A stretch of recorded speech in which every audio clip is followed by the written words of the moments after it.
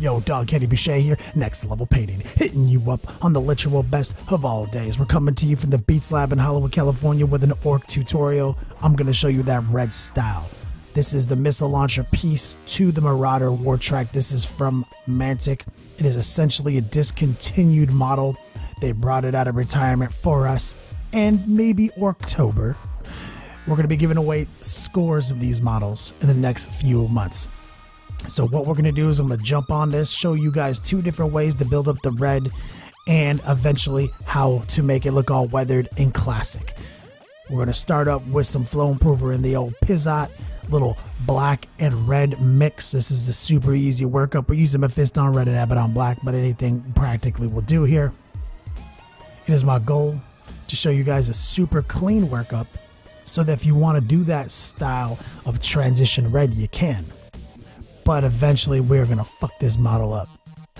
Throw some chips on it. So here we go real quick. Base coat. This is a black red we just made. Some companies make amazing black reds, but hey, you can mix some black with some red, get the same effect. So a couple thin coats. Stay busy in the Beats Lab. I'm probably going to be doing all the other parts at the same time. Spoiler. Once you get a couple of good coats laid down, you can transition into creating a marriage here. See, we still got some of that black red in the pot. We're going to reach back for that Mephiston red, add a little bit more on top, so it's going to redden it up, but it's still not going to be truly pure red. We're going to bang out some clean transitions. We're primarily aiming center mass on most of these panels, and then we're moving around. We're light might be more dramatic. We're spraying it on there. We're not really too focused on light here. We're just trying to make these panels look interesting from all angles. We're going to keep the trend alive. We're going to keep remixing and marrying more brighter reds into it, doing several passes, re-intensifying what we've done until we're happy with the final clean red. All right, we've let all that dry. We've got more in the pot. We're going to do a second pass. It's going to get more vibrant. Too easy. Here we go. Pure Mephiston red. A little bit of flow improver. This is a solid red. GW still has it on lock with reds. Now we're going to create these center mass highlights. We're going to just kind of trace every highlight we already did. We're not trying to undo the highlights. We're just trying to add to them, create some exciting and electric transitions. So you could, like I said, just be like, fuck it, this is the red. I want to channel this red because it's such an exciting red. And we have done an entire orc project in the past by bringing the reds to an absolute 11. Here we go. A little bit more flow improver. Let's mix a little bit of my favorite red in the game, Evil Sun's Scarlet. Slap a little bit of that in the pot. Brighten it up. Take these reds to 11 right meow.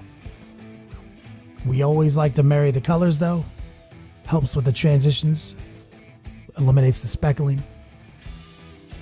And you can get kind of like the reddest red in the game, in my opinion. When you mix a little Evil Suns into it, it's a different level. Booyah. Too easy.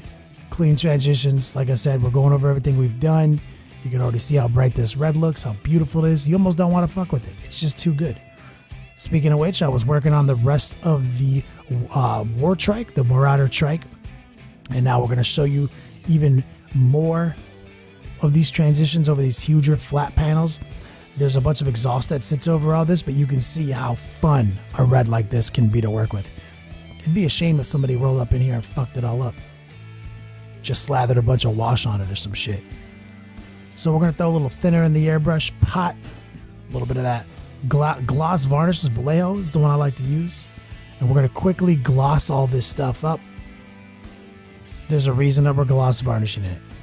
Alright, gloss varnish makes the surface very shiny, very slippery, kind of like glass. Which means if someone were to, let's say, throw a wash on here, maybe like Soft Body Black from Secret Weapon Miniatures, it would help break up the surface tension and help push the wash into the areas you want and help wick it away from the big flat surfaces. So we're going to throw a little flow improver in there just to help it flow. And Soft Body Black looks really good over red. I have a lot of experience with this. So we're going to go crazy. We're going to just start dabbing it on. We're going to go insane, okay? Now, this is not going to work if you don't do your diligence. If you just slather this on and walk away, it's going to look like literal hot garbage. But you see how easy it is and how much time we have to move the wash around. That's a combination of the gloss varnish and the flow improver in the mix. And we're just letting it find its way into the recesses, and then we're taking our brush, dabbing it off, and we're wicking away the buildup and the staining on the big flat areas, and we're just kind of staying in motion, manipulating it, letting some of it be there, let some of it stain the panels, but more in a streak than a puddle. We don't want any oceans. I even switch paintbrushes that are new and dry so they can act like a sponge to help absorb it from some of these panels. We're just staying in motion. It's actually not very difficult. It's pretty low stress style of painting. This is going to transform all that amazing red. Like I said, if you want to keep that red, go for it. But if you want to go for that OG Orky style, here we go. Soft body black. Secret What Miniatures. So now, once we get all this black locked in and it's dried up, it's never going to truly matte down. It stays pretty shiny. So there are tricks to, you can matte varnish it if you want to, but I didn't even bother. So we're going to take some metal, any metal will do, silver, and we're going to just start trimming the borders of each panel out, kind of with a stippling motion to chip them all out. Go for that iconic old school, every panel is chipped, exposed metal. We're trying to make it look like the red paint is actually paint in the narrative of the miniature itself. So the way we're going to do that is just frame it out, and then we're going to use a few basic techniques that we've actually covered before in the past with our chipping tutorials and our battle damage tutorials. You can go back and check those out for more complete details on those. But right now you see, just rapid fire, bang it out, stay in motion, try to challenge yourself to move as fast as you can. It's not about the windshield wiper motion with the paintbrush, it's more about the pointillism, you know, like the dabbing technique. We're just putting little dots, rapid fire, shaping them. We're trying to create nice little angles. We're not trying to overdo it, but we are going to hit every panel. Now, slow it down. We're going to take some orange mixed in a little bit with our Evil Suns, and we're going to start highlighting some of these red panels. Now, with the chipping effect, it's basically called like bottom highlight. So like you see the paint is above the metal, the red is. So we're actually highlighting right above the red that meets the metal, because that is technically raised above the metal. So that bottom edge of red catches the highlight. So sometimes it gets really easy to do it in reverse because of the way we're trained. You just have to look at the orientation of your model and decide what counts as up, because it's super important. So we're putting highlights to up and shadows to down. It may be confusing, but like I said, we have several videos that cover this in much more detail. But you can see it's starting to come together. While we have this highlight, we'll just start banging out some of these panels, things that have nothing to do with these chips, just try to create some exciting lines. The effect starts to come into existence once you start adding the shadows, right? So then we're going to start taking some black, and we're going to start doing the shadow, which is going to be right under the metal on the bottom side. We're going to start tracing in between some of these panels very thinly, just try to create a little bit more contrast. Basically, anything is a wash depending on how you use it. Take your time. Create contrast. Trace out all these little chips. You can see bottom chips have a shadow on top. On the tops of the reds, they might have a highlight. We're staying on task. There's another one. Here's a top red highlight. This makes the red look on top in this situation. So like the way I stay on task is I just always remember the top is the brighter part in this situation. So here we are. We're going to drag a little bit more of a highlight along the tops of these ridges, trying to create that exciting highlight using a little bit of artistic freedom here. There you go. Love it. Paint is three-dimensional, especially when it's been painted on over and over again. When you assume in the narrative of the model, the orcs have slathered this red on, so there might be a little texture to it. So that's where the wash is helping us create a little bit of a weathered appearance. Going in there and highlighting each individual panel, creating these chipping effects, really helps sell the fact that there might be some like real thick hand slathered paint right over all this. It's been beat up. The orcs might not be on top of their maintenance game. or it just might be simply in between maintenances, and then they're going to go in and paint all of it over again. So there's another big ass built up coat of red. That's what I love about painting orcs. You can kind of just go crazy. Find all the edges, drop some nice highlight on it. We're using just a little bit of Troll Slayer orange, mixed in a little bit with our Evil Sun Scarlet to create that highlight. Looks pretty solid. As you can see, this is a really easy workup. I mean, it's a little time consuming, no lie, but very fun, very therapeutic. It's the type of paint job that you can just bang out, have a lot of fun, listen to an audiobook on a Saturday or some shit. Okay, so it's time to start painting the rest of the details on this missile launcher. So we're going to actually use some Grave Digger denim.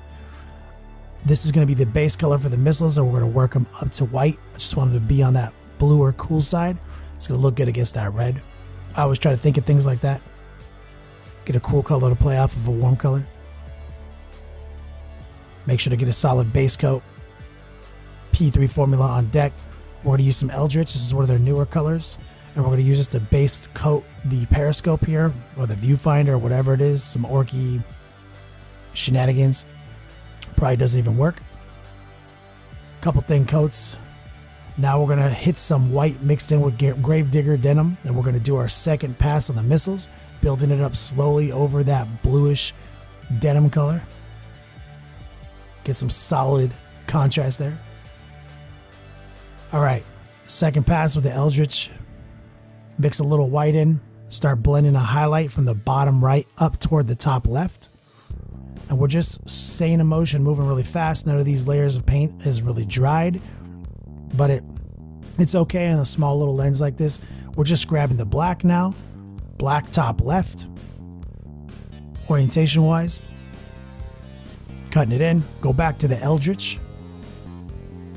Blend the mid-tone in a little bit if you need to, or even mix it in with the black. Once you get this perfectly framed out black, there we go. Mix it in. You can just leave it like that, and most people are happy with that. But we're going to bring in the highlight again, and we're going to keep glazing it in until it's perfectly smooth. We're going to mix a little bit more white into the mix. We're going to enhance the actual reflective qualities in the bottom right corner. Make it look its sharpest and most gleaming. That pow. Pure white. Drop a little dot on it. Really amp it up. There you go. Too easy.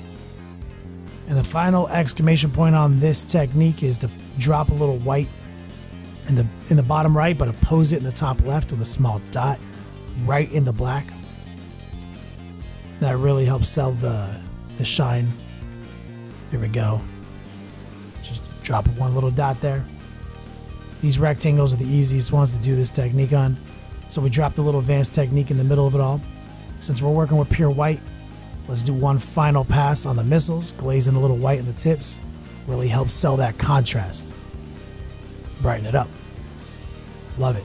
Keep that white on the cool side. Solid little missile launcher array. Fits right here. There's going to be an orc gunner.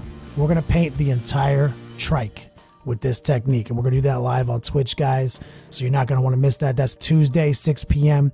Pacific Standard Time, and Fridays at 2 p.m. Pacific Standard Time. Definitely want to catch that. It's going to be October all month long.